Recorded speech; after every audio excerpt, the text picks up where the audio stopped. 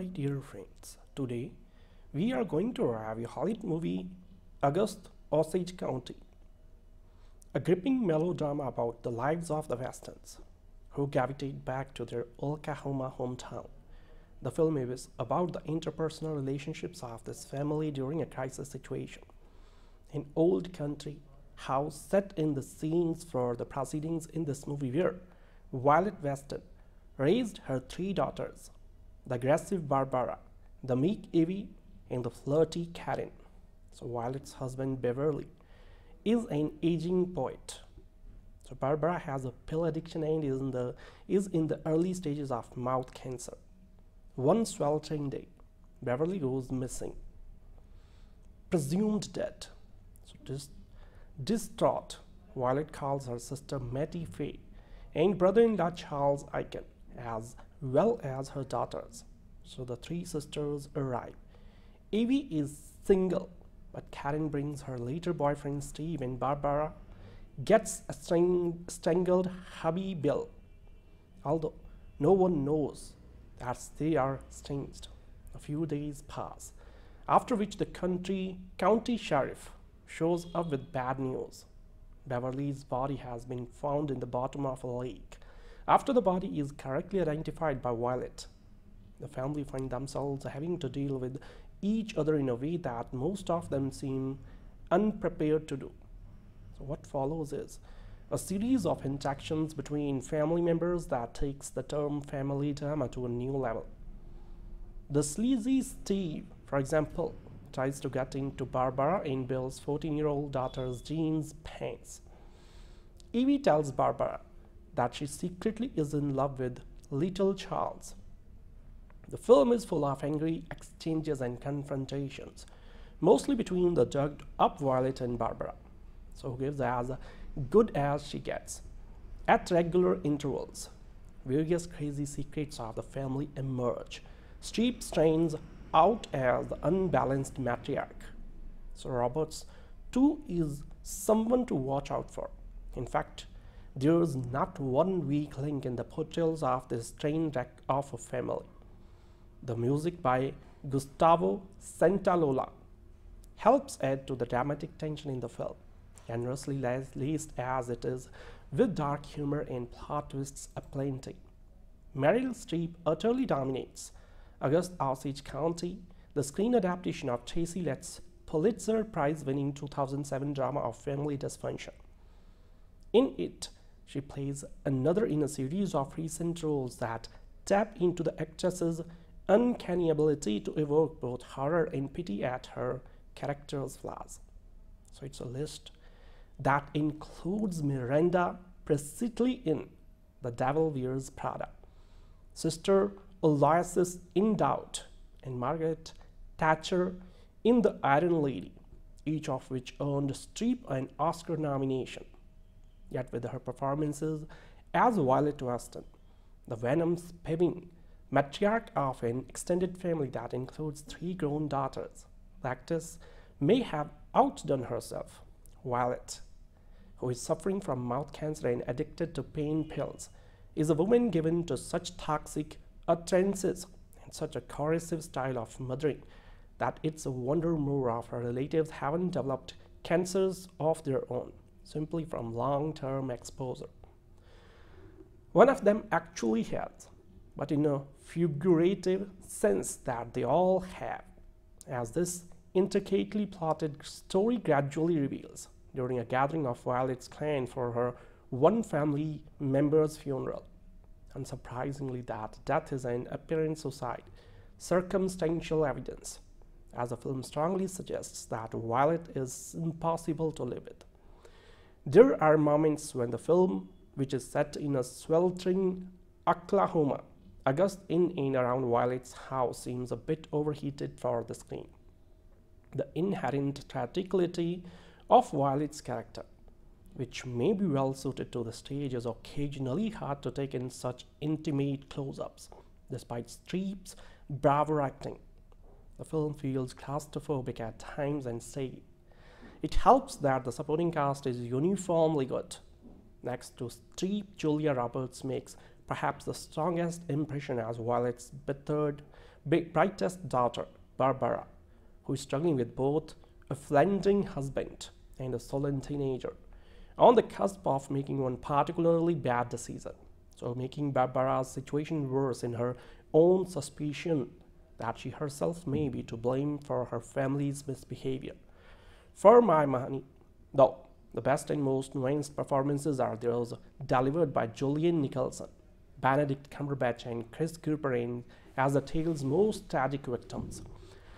Nicholson breathes life into mousy daughter Evie, the one Western girl who, unlike Barbara and the baby of the family Karen, never escaped the homestead for saner pastures. She is left caring for Violet and trying to carve out a small corner of life for her own happiness and healing. So late in the film, which was adapted by the playwright for the screen and directed by veteran television producer John Wells, there is a bombshell that gets dropped, devastating the long-suffering Evie, and more indirectly affecting her uncle Charlie and her cousin known as Little Charles. Like Evie, Charlie and Little Charles have already been victims in their own right, having suffered years of humiliation at the hands of Violet's almost equally nasty sister, Mattie Fay. But by the time the movie's climax comes around, the combined fate of the trio is heartbreakingly sad. So despite some moments of caustic humor highlighted in the film's misleading trailer, Osage County is in no way a comedy. Neither is it simply interested in wallowing in Violet's unrelenting ugliness. So the two scenes in which Violet recalls her own mother's cruelty to her, and another in which she is shown dancing a lonely and unlovable creature who is both a survivor and a perpetrator of abuse, reveal the not so subtly hidden message of Let's Play and Film. It's a message reflected in several generations of women at the heart of the story, from Violet's unseen mother to Barbara's still salvageable adolescent daughter. Monsters aren't born but made. So the disappearance of poet Beverly Weston sees the Weston siblings return home to support their mother, cue squabbles, revelations, and recriminations. So there are 5 Oscars and 25 nominations amongst the cast of Osage County, and it's easy to see that traction. In the tradition of the grand American play, Tracy Letts' Pulitzer Prize-winning 2008 drama is a catalogue of barbed witticisms, big speeches, and hot-house intensity, all in the service of a family falling apart at the seams. So E.R. Man John Wells has mounted the greatest hits package. The film has filleted an hour out of the stage version, marked by strong performances, pedestrian filmmaking, and enough standoffs to rival a year on Albert Square. Early doors, the film struggles to find its feet. The setup, the disappearance of paterfamilias Beverly. His family's reaction feels fuzzy and off-key. So things don't coalesce until a terrific 25-minute dinner scene in which Meryl Streep's pill-popping, sunglass sporting matriarch Violet trades insults and barbs with everyone. It's a compelling rhapsody in meanness that will make you laugh and recoil. So Streep's Violet makes the Devil Wears Prada's Miranda precisely look like a librarian. But for every bit of grandstanding cruelty, there are subtle moments too. She is matched by Julia Roberts in one of her juiciest roles in Young's, flitting between fatigued disappointment and white-hot rage. So around the big two, Juliette Lewis registers as Violet's brassy daughter. Julianne Nicholson and Benedict Cumberbatch give the film a skein of sympathy, and Chris Cooper has a terrific moment sticking up for his put-upon son. Yet the film feels bogged down by John Wells' lack of directorial brio and thematic ambition. Early on in voiceover, Barbara suggests the plains, where the action is set, is a state of mind right. Some spiritual affliction, like the blues, but there is a sense that the film isn't investing in the westerns as a metaphor for American malaise. It's happy to settle for an entertaining game of unhappy families. So it takes a while to get going and never outstrips its theatrical origins, but gets by on great actors working through meaty scenes. So see it for Streep versus Roberts alone. Sam Shepard kicks off the screen adaptation of August Osage County with a foggy reference to T.S. Eliot and a skinned account of some of the family pathology that will occupy his kin for the next couple of hours. So my wife takes pills, he says, and I drink. Mr. Shepard is Beverly Weston, a poet living in a big faded farmhouse in northeastern Oklahoma. So Beverly's wife, Violet, soon makes her wobbly, cackling entrance in the person of Meryl Streep. She takes pills, he drinks, and then Mr. Shepard quits the scene. You will miss him. You might also envy him. So Beverly's disappearance sets in motion an especially loud and rambunctious variation on the tried-and-true theme. You have seen it before in plays and indie movies and holiday episodes of your favorite television shows. An extended clan descends on the old home place to bicker, reminisce year-long hidden secrets, and smash a few dinner plates. So tears are shed, lessons learned, awards nominations eagerly solicited. So in addition to the pills and booze already noted, the menu at this particular feast of dysfunction includes adultery, divorce, and incest. For the story of the Weston family, Beverly and Violet's three daughters and their various menfolk, as well as Violet's sister and brother-in-law, is secondary to the spectacle actors makes of themselves. Really, acting is an adequate word for what the cast of this movie is doing. Maybe in honor of one of the leading industries in the Sooner State, we should call it fracking. The application of enormous pressure is involved. A great quantity of subterranean gas is forced to the surface, and the environmental consequences are likely to be controversial.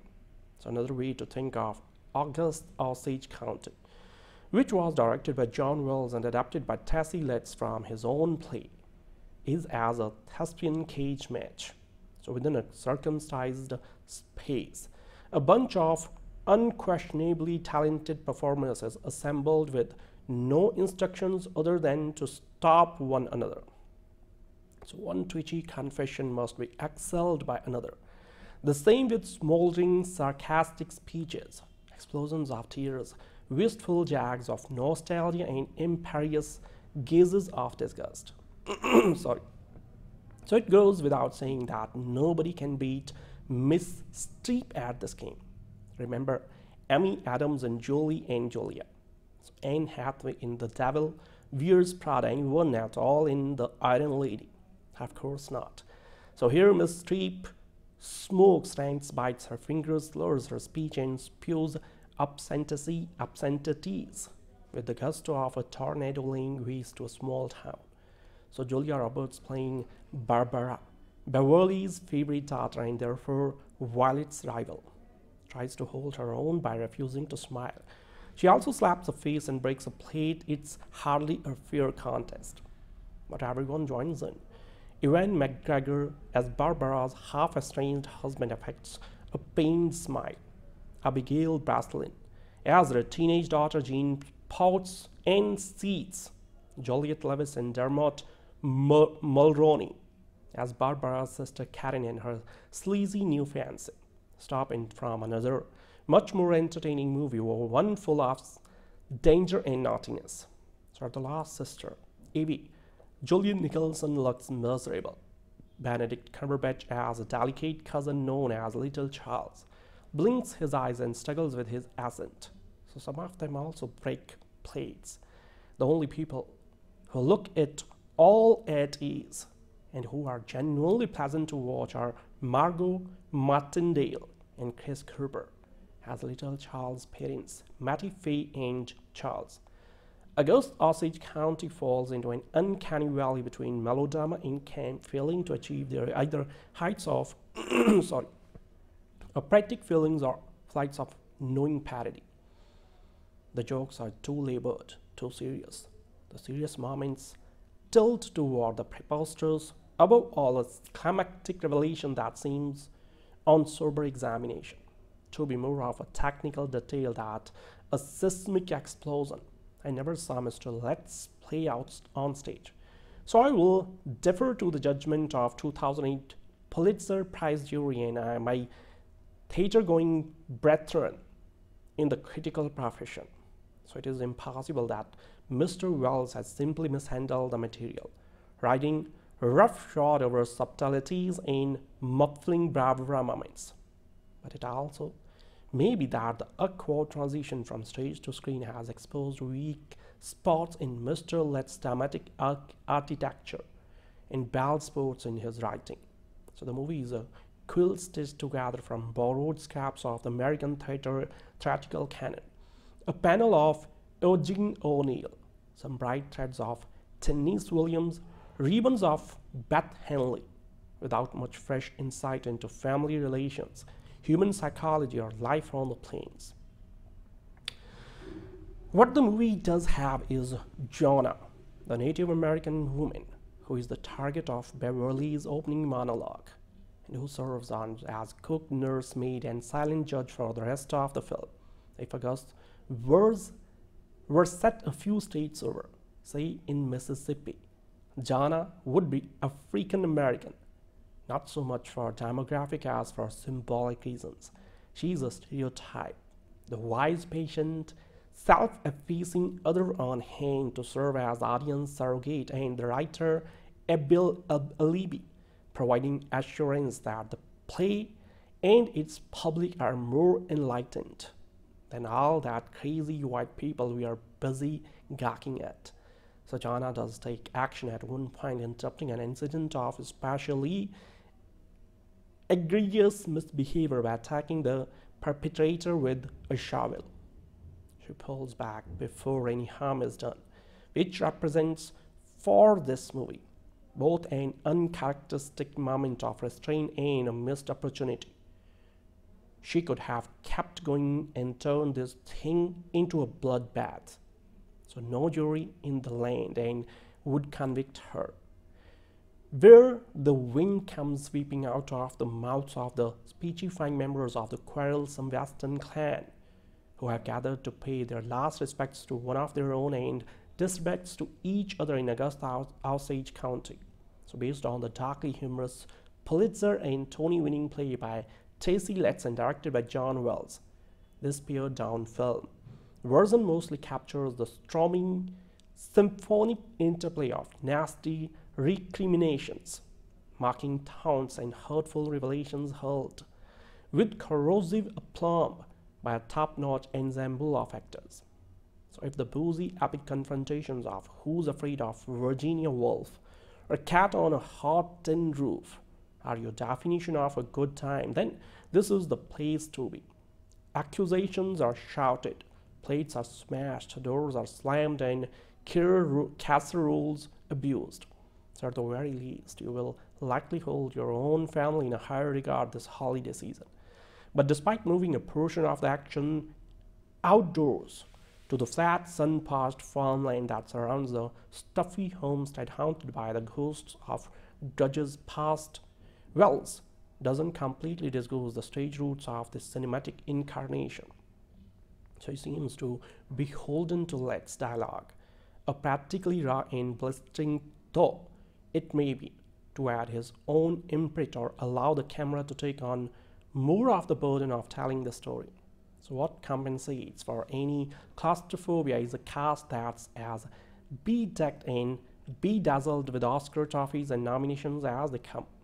So those who are especially itching to see Meryl Streep in her steepiest performance ever as spiteful matriarch Violet, go woman, oh a woman with Julia Roberts as her least glamorous and most affecting as resentful, though reluctantly devoted eldest daughter Barbara, will not be disappointed.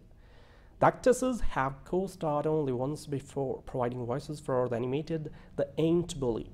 Now they are in The Mama Bully, and the sparks flying interaction between the two is truly the main event. So besides a knockdown, decked out dinner table wrestling match, there was a battle royal during a harrowing catfish luncheon. So bottom feet are my favorite, declares Barbara in between snarling enough F words to scorch even Samuel L. Jackson's ears. So it all begins with calm abruptness. Life is very long, says Sam Shepard. Just right as folksy poet patriarch Beverly as he quotes T.S. Eliot in the opening segment with a voice coarsened by years of alcohol abuse. So dusty looks, books, and bitter disappointment. So he is hiring a caretaker, a silent yet strong young Native American woman named Jonah. For Violet, his ailing spouse. So I drink and my wife takes pills, he warns. That's the bargain we struck.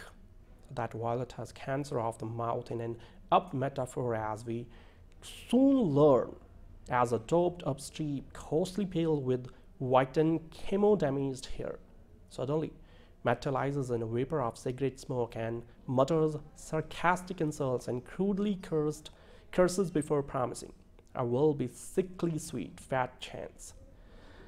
Soon after, Bev goes missing. After his body turns up in a lake in apparent suicide, the rest of the family descends upon the mausoleum-like homestead for his funeral. Like one of those Who Are the World all-star charity songs. Each performance is granted a 4-year consideration moment to shine, although with varying degrees of success, especially among the menfolk. So there is Violet's bountifully boisterous sister Mattie Fay. Husband Charlie is understandably cowed by the crush of volatile female energy. So one of the best scenes finds Barbara letting off steam with some wine imbibing girl chat with her siblings, Julianne, Nicholson, and Evie, the dark horse middle sister who stayed behind in Oklahoma, and Juliette Lewis as Karen, a flightly free spirit still trying to find herself as she buzzes from one view to another. So their sibling rapport, relaxed, slightly raunchy and revitalizing, offers a brief respite between spats.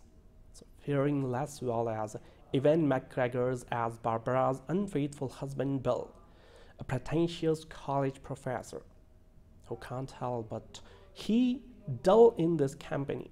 Dermot Mulroney, playing almost too close to type as Karen's sleaze of a squeeze, and Benedict Cumberbatch, whose semi-shaky take on cousin Little Charlie proves he is better suited to smug know-it-alls than he is at insecure sad sex.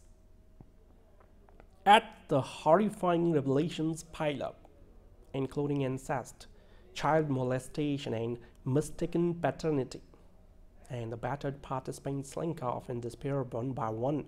Augusta Osage County rightfully boils down to the fates of Violet and Barbara, both left husbandless and damaged by the events.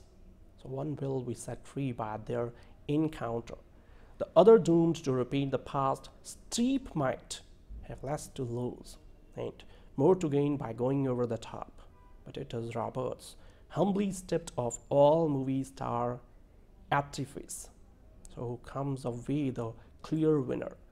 2 of Tracy Letts' stage plays have already been brought to the screen, both by director William Friedkin, while the Southern Gothic jet black comedy Killer Joe is more widely known. Big Bug remains a finer movie, largely because Friedkin attacks it like a full-blooded horror film, a screaming descent into paranoid terror.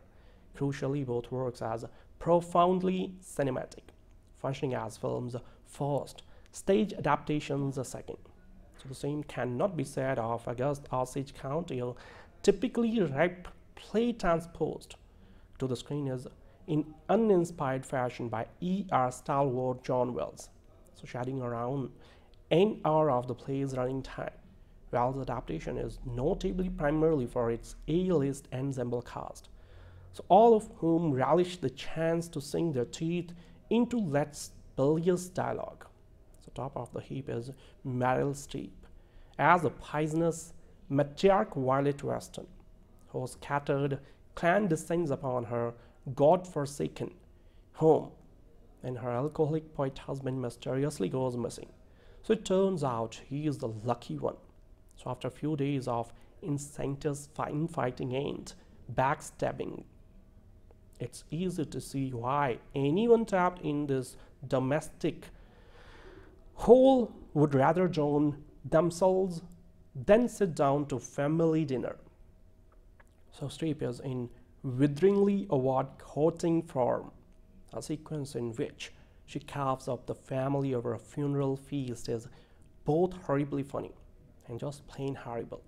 Julia Roberts too is the best she has been in years as the daughter who is both proud and terrified of turning into her mother, the only person strong enough to face the pestilent horror of the hurt of the Weston family. So as for Chris Cooper, he threatens to steal the film out from under everyone's noses with yet another quietly commanding performance which suggests untapped depths of anger and remorse. So with such fireworks from the cast, it's a shame Wells' direction is so dowdy, allowing the action to proceed from one theatrical set piece to the next with little sense of cinematic cohesion. So beyond some well-observed touches about the claustrophobia of open spaces, it's hard to see how the play has benefited in the transition from stage to screen. So we are left feeling that after all the shouting and breast beating, little has been gained but much has been lost. A gripping melodrama about the lives of the Westons, who gravitate back to their Oklahoma hometown. The film is about the interpersonal relationships of this family during a crisis situation. An old country house set in the scenes for the proceedings in this movie where Violet Weston raised her three daughters, the aggressive Barbara, the meek Evie, and the flirty Karen. So Violet's husband Beverly is an aging poet. So Barbara has a pill addiction and is in the early stages of mouth cancer. One sweltering day, Beverly goes missing, presumed dead. So distraught, Violet calls her sister Mattie Faye and brother-in-law Charles Aiken, as well as her daughters. So the three sisters arrive. Evie is single, but Karen brings her later boyfriend Steve, and Barbara gets a strangled hubby Bill, although no one knows that they are estranged. A few days pass, after which the county sheriff shows up with bad news. Beverly's body has been found in the bottom of a lake.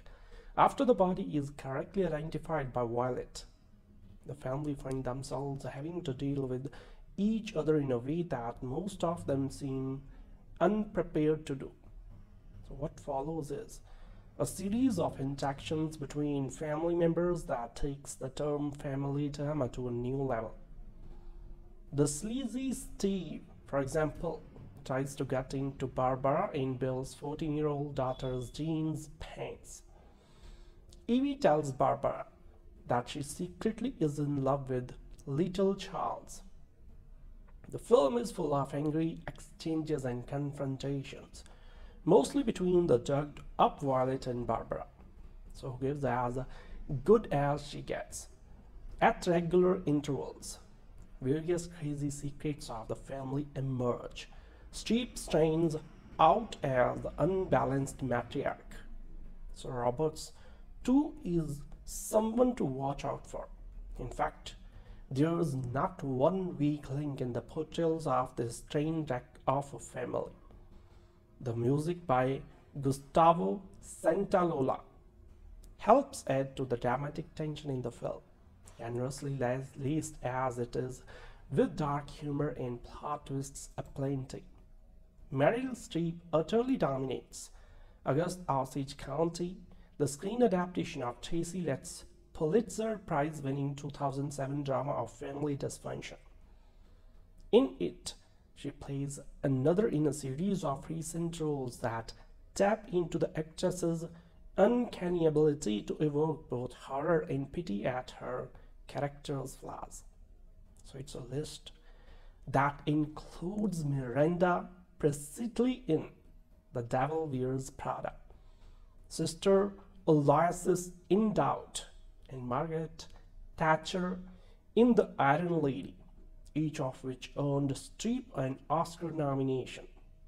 Yet with her performances as Violet Weston, the venom-spewing matriarch of an extended family that includes 3 grown daughters, the actress may have outdone herself. Violet, who is suffering from mouth cancer and addicted to pain pills, is a woman given to such toxic utterances and such a corrosive style of mothering that it's a wonder more of her relatives haven't developed cancers of their own simply from long-term exposure. One of them actually has, but in a figurative sense that they all have, as this intricately plotted story gradually reveals. During a gathering of Violet's clan for her one family member's funeral, unsurprisingly that death is an apparent suicide, circumstantial evidence, as the film strongly suggests that Violet is impossible to live with. There are moments when the film, which is set in a sweltering Oklahoma, August in and around Violet's house, seems a bit overheated for the screen. The inherent tragicality of Violet's character, which may be well suited to the stage, is occasionally hard to take in such intimate close-ups. Despite Streep's bravado acting, the film feels claustrophobic at times and steady. It helps that the supporting cast is uniformly good. Next to Streep, Julia Roberts makes perhaps the strongest impression as Violet's brightest daughter, Barbara, who is struggling with both a fledgling husband and a sullen teenager, on the cusp of making one particularly bad decision, so making Barbara's situation worse in her own suspicion that she herself may be to blame for her family's misbehavior. For my money, though, the best and most nuanced performances are those delivered by Julianne Nicholson, Benedict Cumberbatch, and Chris Cooper as the tale's most tragic victims. Nicholson breathes life into mousy daughter Evie, the one Western girl who, unlike Barbara and the baby of the family Karen, never escaped the homestead for saner pastures. She is left caring for Violet and trying to carve out a small corner of life for her own happiness and healing. So late in the film, which was adapted by the playwright for the screen and directed by veteran television producer John Wells, there is a bombshell that gets dropped, devastating the long-suffering Evie, and more indirectly affecting her uncle Charlie and her cousin known as Little Charles. Like Evie, Charlie and Little Charles have already been victims in their own right, having suffered years of humiliation at the hands of Violet's almost equally nasty sister, Mattie Faye. But by the time the movie's climax comes around, the combined fate of the trio is heartbreakingly sad. So despite some moments of caustic humor highlighted in the film's misleading tale, Osage County is in no way a comedy. Neither is it simply interested in wallowing in Violet's unrelenting ugliness. So the two scenes in which Violet recalls her own mother's cruelty to her, and another in which she is shown dancing a lonely and unlovable creature who is both a survivor and a perpetrator of abuse, reveal the not so subtly hidden message of Let's Play and Film.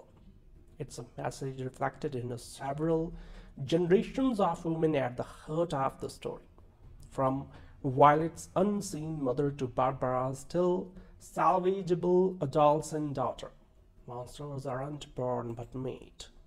So the disappearance of poet Beverly Weston sees the Weston siblings return home to support their mother, cue squabbles, revelations, and recriminations. So there are 5 Oscars and 25 nominations amongst the cast of Osage County, and it's easy to see that traction. In the tradition of the grand American play, Tracy Letts' Pulitzer Prize-winning 2008 drama is a catalogue of barbed witticisms, big speeches, and hot house intensity, all in the service of a family falling apart at the seams. So E.R. man John Wells has mounted a greatest hits package. The film has filleted an hour out of the stage version, marked by strong performances, pedestrian filmmaking, and enough standoffs to rival a year on Albert Square. Early doors, the film struggles to find its feet. The setup, the disappearance of paterfamilias Beverly. His family's reaction feels fuzzy and off-key, so things don't coalesce until a terrific 25-minute dinner scene in which Meryl Streep's pill-popping, sunglass-sporting matriarch Violet trades insults and barbs with everyone. It's a compelling rhapsody in meanness that will make you laugh and recoil. So Streep's Violet makes the Devil Wears Prada's Miranda precisely look like a librarian. But for every bit of grandstanding cruelty, there are subtle moments too.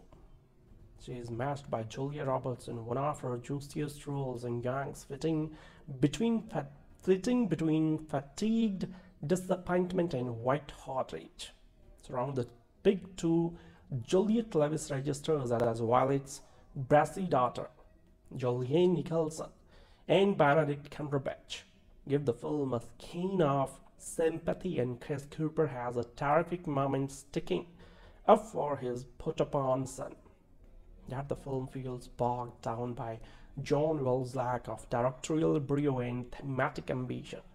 Early on in voiceover, Barbara suggests the plains, where the action is set, is a state of mind right.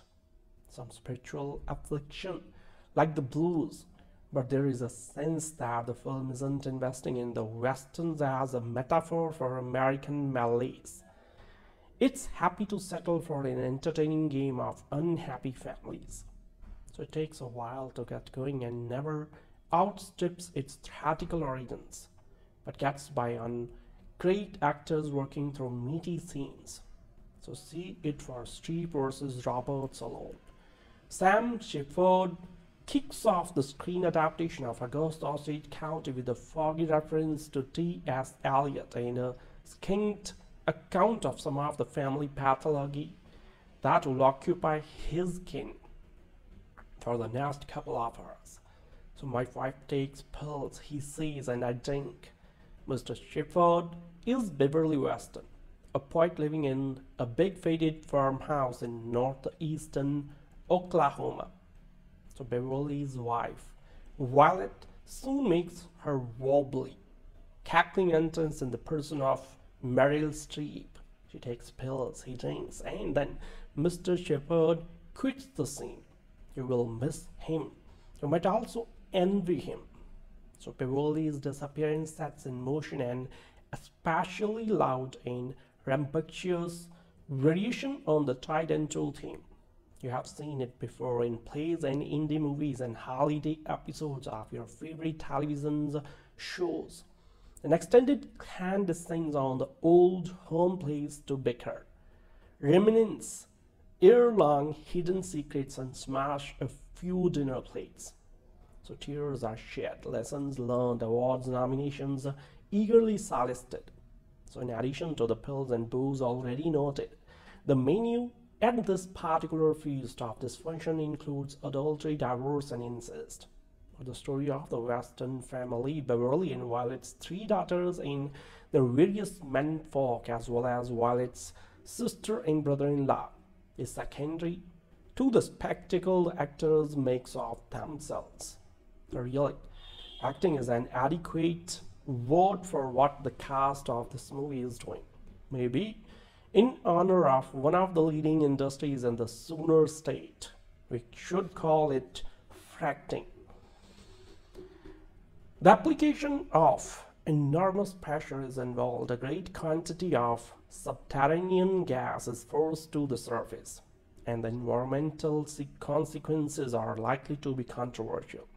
So another way to think of August Osage County, which was directed by John Wells and adapted by Tracy Letts from his own play, is as a thespian cage match.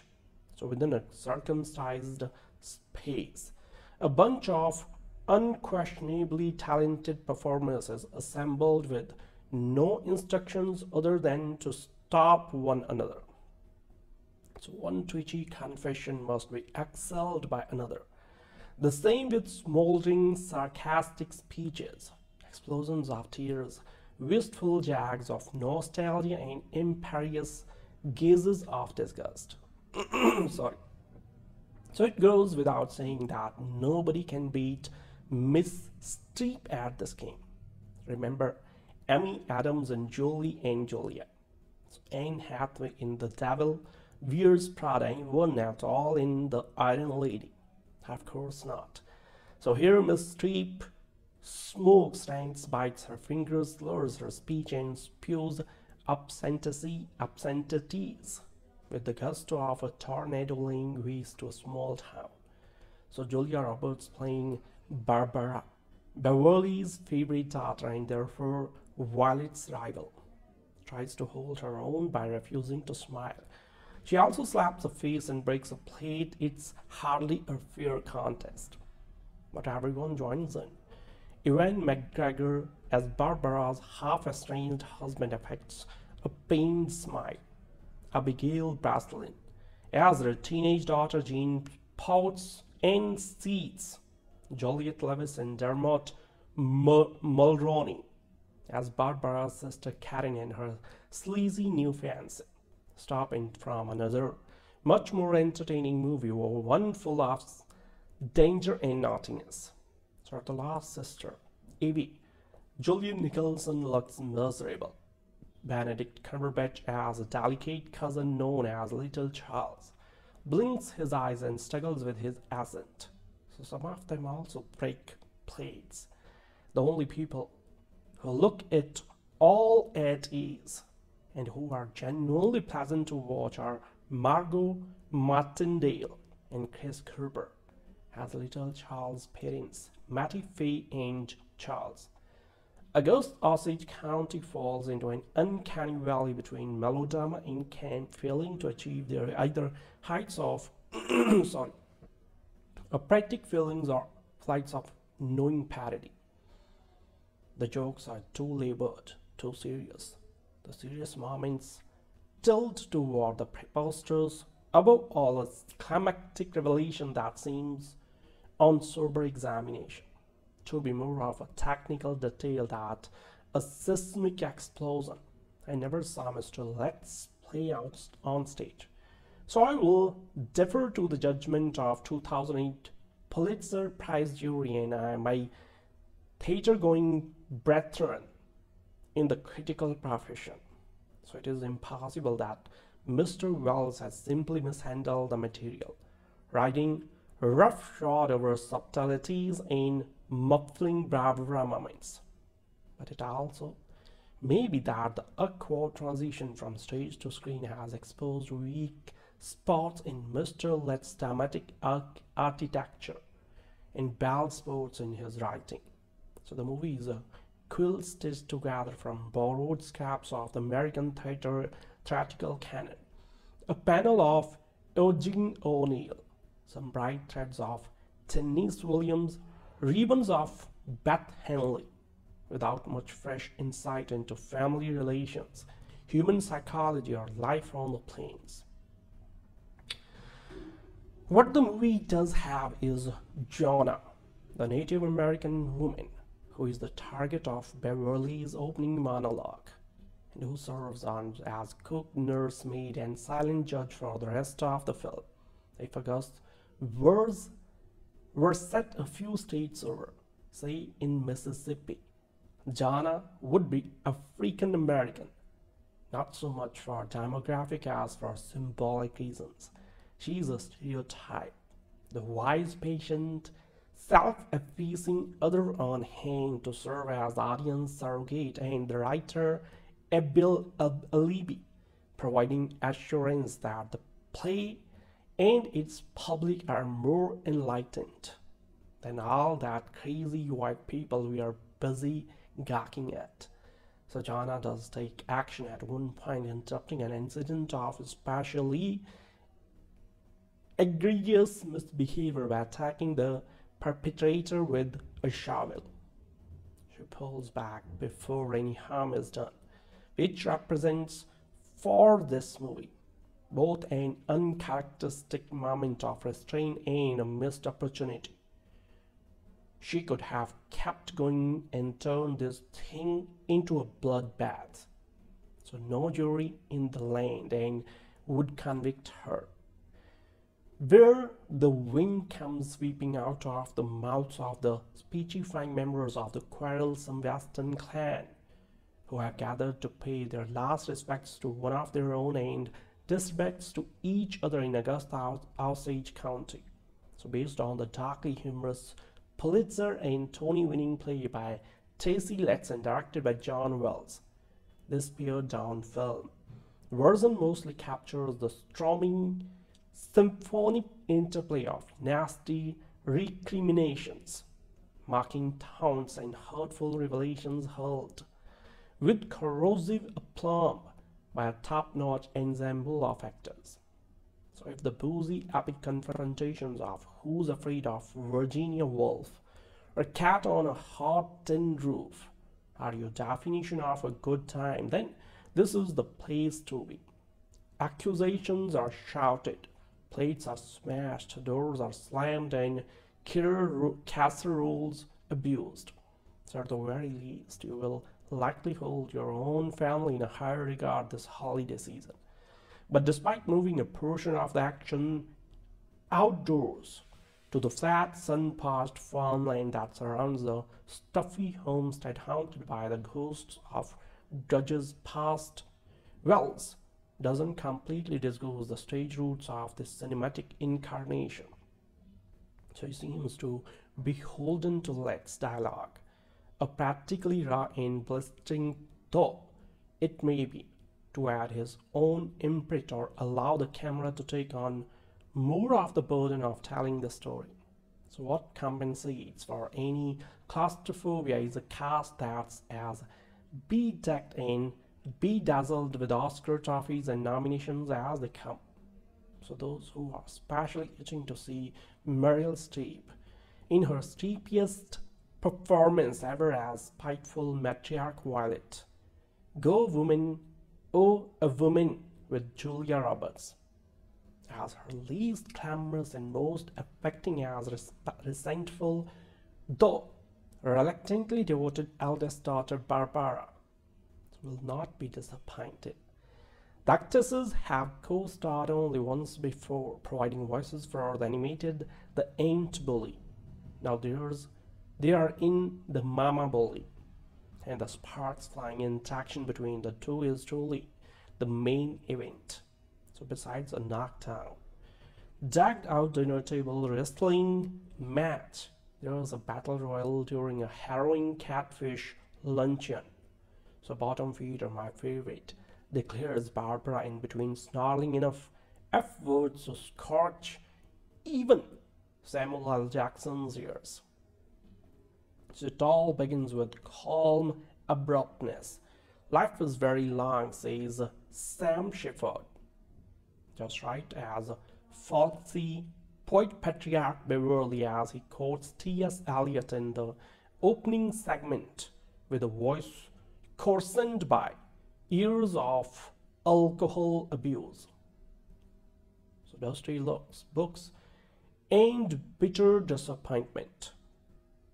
So he is hiring a caretaker, a silent yet strong young Native American woman named Jonah. For Violet, his ailing spouse. So I drink and my wife takes pills, he warns. That's the bargain we struck. That Violet has cancer of the mouth in an up metaphor, as we soon learn, as a doped up Streep, ghostly pale with whitened chemo-damaged hair, suddenly materializes in a vapor of cigarette smoke and mutters sarcastic insults and crudely curses before promising, "I will be sickly sweet, fat chance." Soon after, Bev goes missing. After his body turns up in a lake, an apparent suicide, the rest of the family descends upon the mausoleum-like homestead for his funeral. So like one of those Who Are the World all-star charity songs. Each performance is granted a 4-year consideration moment to shine, although with varying degrees of success, especially among the menfolk. So there is Violet's bountifully boisterous sister Mattie Faye. Husband Charlie is understandably cowed by the crush of volatile female energy.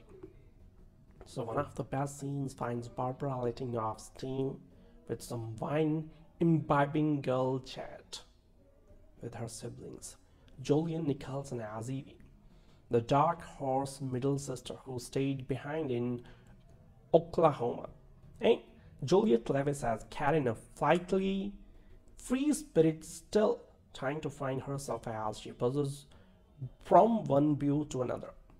So their sibling rapport, relaxed, slightly raunchy and revitalizing, offers a brief respite between spats.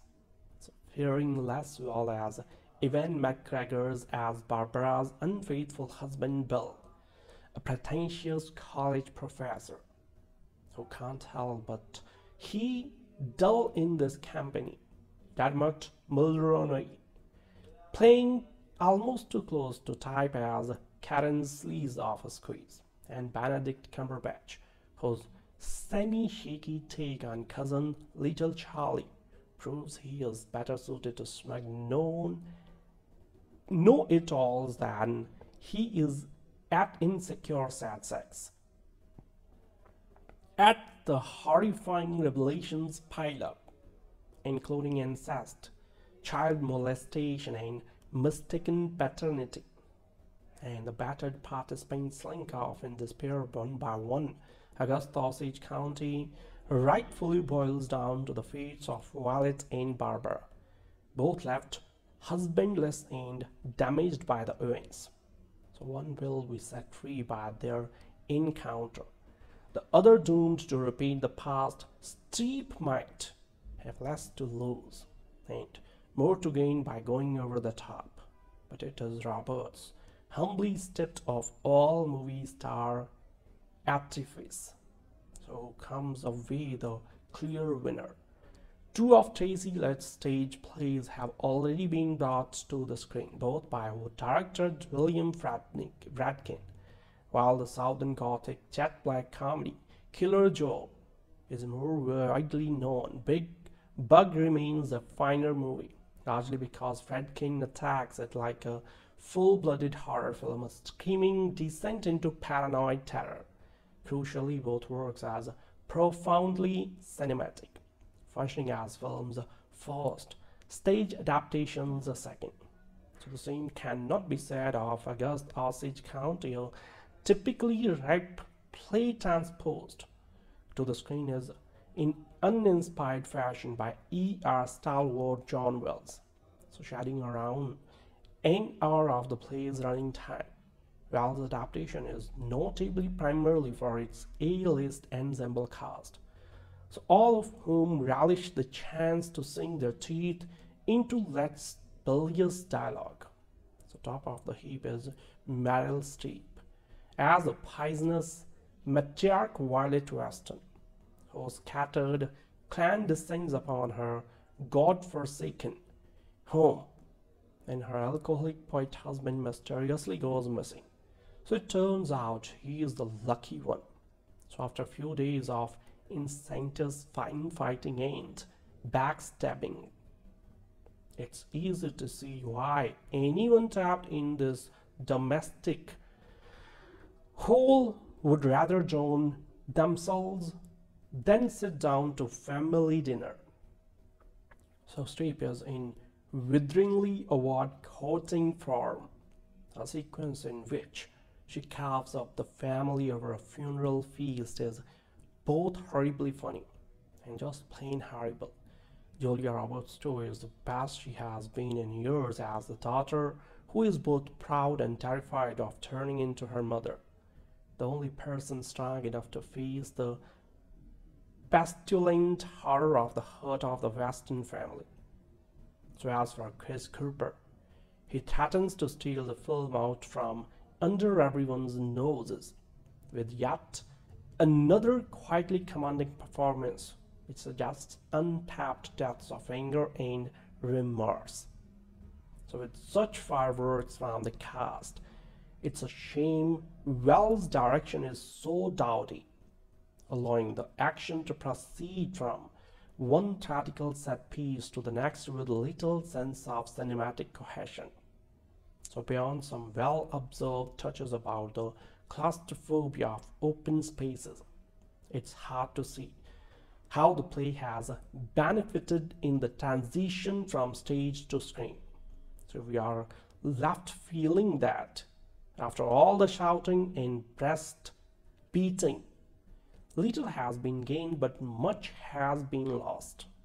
A gripping melodrama about the lives of the Westons, who gravitate back to their Oklahoma hometown. The film is about the interpersonal relationships of this family during a crisis situation.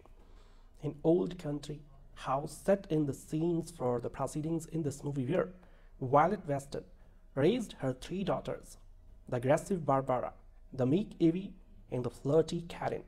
So Violet's husband Beverly is an aging poet. So Barbara has a pill addiction and is in the early stages of mouth cancer. One sweltering day, Beverly goes missing, presumed dead. So distraught, Violet calls her sister Mattie Faye and brother-in-law Charles Aiken, as well as her daughters. So the three sisters arrive. Evie is single, but Karen brings her later boyfriend Steve, and Barbara gets a strangled hubby Bill, although no one knows that they are estranged. A few days pass, after which the county sheriff shows up with bad news. Beverly's body has been found in the bottom of a lake. After the body is correctly identified by Violet, the family find themselves having to deal with each other in a way that most of them seem unprepared to do. So what follows is a series of interactions between family members that takes the term family drama to a new level. The sleazy Steve, for example, tries to get into Barbara and Bill's 14-year-old daughter's jeans pants. Evie tells Barbara that she secretly is in love with little Charles. The film is full of angry exchanges and confrontations, mostly between the drugged up Violet and Barbara, so who gives as good as she gets. At regular intervals, various crazy secrets of the family emerge. Streep strains out as the unbalanced matriarch. So Roberts too is someone to watch out for. In fact, there is not one weak link in the portrayals of this train wreck of a family. The music by Gustavo Santaolalla helps add to the dramatic tension in the film, generously laced as it is with dark humor and plot twists aplenty. Meryl Streep utterly dominates Osage County, the screen adaptation of Tracy Letts' Pulitzer Prize-winning 2007 drama of family dysfunction. In it, she plays another in a series of recent roles that tap into the actress's uncanny ability to evoke both horror and pity at her character's flaws. So it's a list that includes Miranda Presley in The Devil Wears Prada, Sister Aloysius in Doubt, and Margaret Thatcher in The Iron Lady. each of which earned Streep an Oscar nomination. Yet with her performances as Violet Weston, the venom-spewing matriarch of an extended family that includes 3 grown daughters, the actress may have outdone herself. Violet, who is suffering from mouth cancer and addicted to pain pills, is a woman given to such toxic utterances and such a corrosive style of mothering that it's a wonder more of her relatives haven't developed cancers of their own simply from long-term exposure.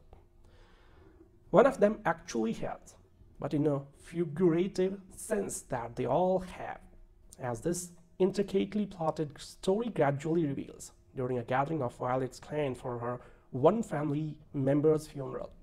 Unsurprisingly, that death is an appearance aside, circumstantial evidence, as the film strongly suggests that Violet is impossible to live with. There are moments when the film, which is set in a sweltering Oklahoma, August in and around Violet's house, seems a bit overheated for the screen. The inherent tragicality of Violet's character, which may be well suited to the stage, is occasionally hard to take in such intimate close-ups. Despite Streep's braver acting, the film feels claustrophobic at times and saggy. It helps that the supporting cast is uniformly good. Next to Streep, Julia Roberts makes perhaps the strongest impression as Violet's brightest daughter, Barbara, who is struggling with both a fledgling husband and a sullen teenager, on the cusp of making one particularly bad decision, so making Barbara's situation worse in her own suspicion that she herself may be to blame for her family's misbehavior. For my money, though, the best and most nuanced performances are those delivered by Julianne Nicholson, Benedict Cumberbatch, and Chris Cooper as the tale's most tragic victims. Nicholson breathes life into mousy daughter Evie, the one Western girl who, unlike Barbara and the baby of the family Karen, never escaped the homestead for saner pastures. She is left caring for Violet and trying to carve out a small corner of life for her own happiness and healing. So late in the film, which was adapted by the playwright for the screen and directed by veteran television producer John Wells, there is a bombshell that gets dropped, devastating the long-suffering Evie, and more indirectly affecting her uncle Charlie and her cousin known as Little Charles. Like Evie, Charlie and Little Charles have already been victims in their own right, having suffered years of humiliation at the hands of Violet's almost equally nasty sister, Mattie Faye. But by the time the movie's climax comes around, the combined fate of the trio is heartbreakingly sad. So despite some moments of caustic humor highlighted in the film's misleading tale, August Osage County is in no way a comedy. Neither is it simply interested in wallowing in Violet's unrelenting ugliness. So the two scenes in which Violet recalls her own mother's cruelty to her, and another in which she is shown dancing a lonely and unlovable creature who is both a survivor and a perpetrator of abuse, reveal the not so subtly hidden message of let's play and film. It's a message reflected in several generations of women at the heart of the story, from Violet's unseen mother to Barbara's still salvageable adolescent daughter. Monsters aren't born but made. So the disappearance of poet Beverly Weston sees the Weston siblings return home to support their mother, cue squabbles, revelations, and recriminations. So there are 5 Oscars and 25 nominations amongst the cast of August Osage County, and it's easy to see that traction. In the tradition of the grand American play, Tracy Letts' Pulitzer Prize-winning 2008 drama is a catalogue of barbed witticisms, big speeches, and hot house intensity, all in the service of a family falling apart at the seams. So E.R. Man John Wells has mounted a greatest hits package. The film has filleted an hour out of the stage version, marked by strong performances, pedestrian filmmaking, and enough standoffs to rival a year on Albert Square. Early doors, the film struggles to find its feet. The setup, the disappearance of paterfamilias Beverly. His family's reaction feels fuzzy and off-key, so things don't coalesces until a terrific 25-minute dinner scene in which Meryl Streep's pill-popping sunglass sporting matriarch Violet trades insults and barbs with everyone. It's a compelling rhapsody in meanness that will make you laugh and recoil. So Streep's Violet makes the Devil Wears Prada's Miranda precisely look like a librarian. But for every bit of grandstanding cruelty, there are subtle moments too. She is matched by Julia Roberts in one of her juiciest roles in gangs, fitting between fatigued disappointment and white-hot rage. So around the big two, Juliette Lewis registers as Violet's brassy daughter. Julianne Nicholson and Benedict Cumberbatch give the film a skein of sympathy, and Chris Cooper has a terrific moment sticking up for his put-upon son. That the film feels bogged down by John Wells' lack of directorial brio and thematic ambition. Early on in voiceover, Barbara suggests the plains, where the action is set, is a state of mind right. Some spiritual affliction, like the blues, but there is a sense that the film isn't investing in the westerns as a metaphor for American malaise. It's happy to settle for an entertaining game of unhappy families. So it takes a while to get going and never outstrips its theatrical origins, but gets by on great actors working through meaty scenes. So see it for Streep versus Roberts alone. Sam Shepard kicks off the screen adaptation of August Osage County with a foggy reference to T.S. Eliot and a skinned account of some of the family pathology that will occupy his kin for the next couple of hours. So my wife takes pills, he says, and I drink.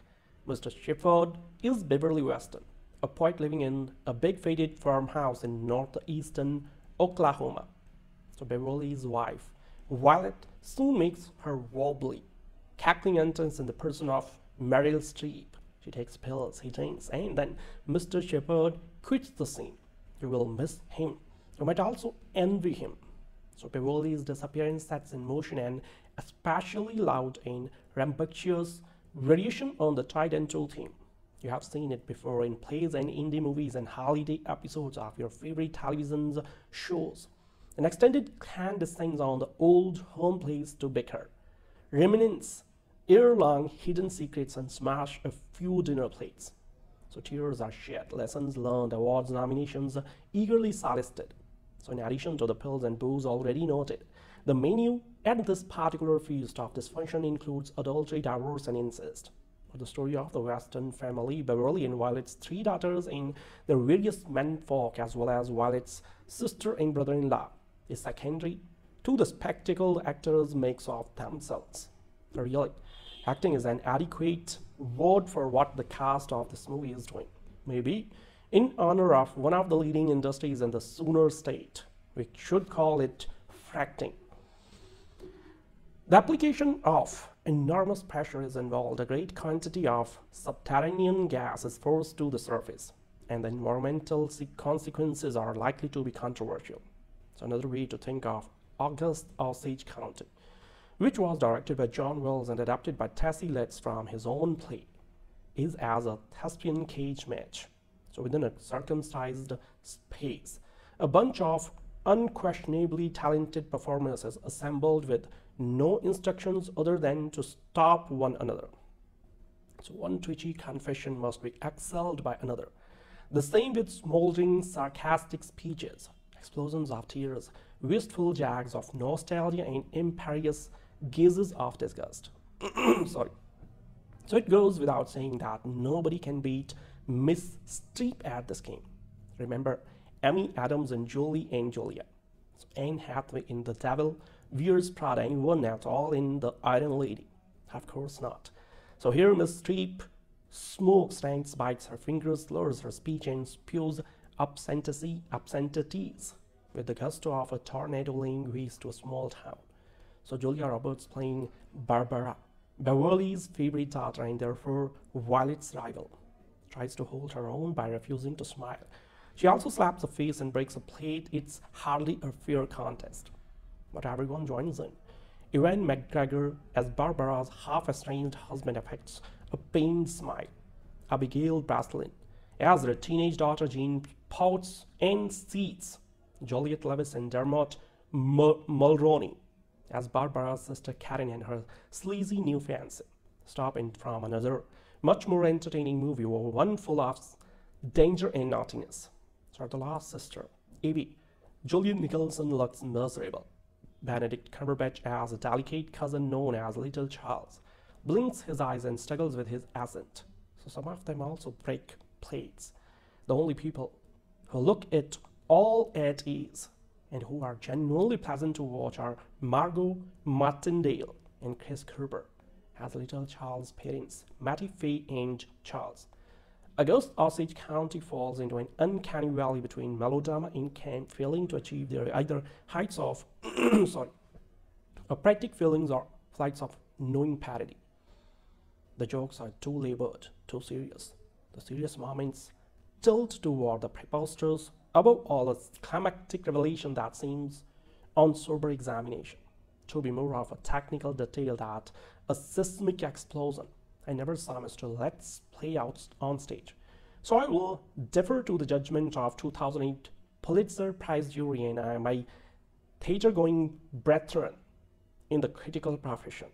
So it is impossible that Mr. Wells has simply mishandled the material, writing roughshod over subtleties and muffling bravura moments. But it also may be that the awkward transition from stage to screen has exposed weak spots in Mr. Letts' dramatic architecture and bad spots in his writing. So the movie is a quilt stitched together from borrowed scraps of the American theater theatrical canon, a panel of Eugene O'Neill, some bright threads of Tennessee Williams, ribbons of Beth Henley, without much fresh insight into family relations, human psychology, or life on the plains. What the movie does have is Jonna, the Native American woman who is the target of Beverly's opening monologue, and who serves on as cook, nurse, maid, and silent judge for the rest of the film. If August were set a few states over, say in Mississippi, Jonna would be African American, not so much for demographic as for symbolic reasons. She's a stereotype, the wise, patient, self-effacing other on hand to serve as audience surrogate, and the writer Abigail alibi, providing assurance that the play and its public are more enlightened than all that crazy white people we are busy gawking at. So Jonna does take action at one point, interrupting an incident of especially egregious misbehavior by attacking the perpetrator with a shovel.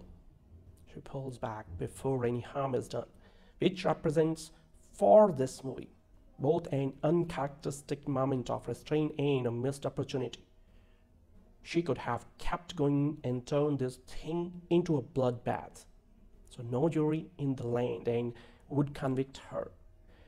Where the wind comes sweeping out of the mouths of the speechifying members of the quarrelsome Western clan, who have gathered to pay their last respects to one of their own and disrespects to each other in Augusta, Osage County. So based on the darkly humorous Pulitzer and Tony-winning play by Tracy Letts and directed by John Wells, this pared-down film version mostly captures the storming symphonic interplay of nasty recriminations, mocking taunts and hurtful revelations hurled with corrosive aplomb by a top-notch ensemble of actors. So if the boozy epic confrontations of Who's Afraid of Virginia Woolf or Cat on a Hot Tin Roof are your definition of a good time, then this is the place to be. Accusations are shouted, plates are smashed, doors are slammed, and casseroles abused. So at the very least, you will likely hold your own family in a higher regard this holiday season. But despite moving a portion of the action outdoors to the flat, sun-parched farmland that surrounds the stuffy homestead haunted by the ghosts of grudges past, Wells doesn't completely disguise the stage roots of this cinematic incarnation. So he seems to be beholden to Letts' dialogue, a practically raw and blistering though it may be, to add his own imprint or allow the camera to take on more of the burden of telling the story. So what compensates for any claustrophobia is a cast that's as bedecked and bedazzled with Oscar trophies and nominations as they come. So those who are especially itching to see Meryl Streep in her steepiest performance ever as spiteful matriarch Violet. Go Woman, Oh a Woman with Julia Roberts as her least glamorous and most affecting as resentful, though reluctantly devoted eldest daughter Barbara will not be disappointed. The actresses have co-starred only once before, providing voices for the animated The Aunt Bully. Now they are in The Mama Bully, and the sparks flying interaction between the two is truly the main event. So besides a knockdown, dragged out dinner table wrestling match, there was a battle royal during a harrowing catfish luncheon. So bottom feet are my favorite, declares Barbara in between snarling enough F words to scorch even Samuel L. Jackson's ears.